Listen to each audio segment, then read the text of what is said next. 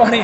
Our coach was talking. He in the summer we conditioned a lot, and he said, "Hey, you know, even if you're down, I told you guys in the summer we're conditioning. It's gonna be you guys are gonna win against Orchard Lake St. Mary's in overtime." He called it in the summer, and so we said it on the sidelines. We said, "Hey, we knew this in the summer. We knew it was going to be battle. We knew it was going to be into overtime, and that's what kept us going. You know, we knew we could pull it out, and we did." Oh yeah, he said, "While we're conditioning, we all thought we were done," and he screams, "Overtime!" And we're like, "Really?" And he goes, "Thank you." And he goes, "Yeah, you guys are going to have to win in overtime against Orchard Lake St. Mary's in the finals." And sure enough, he's right. You know, it was one of those grind days in the summer.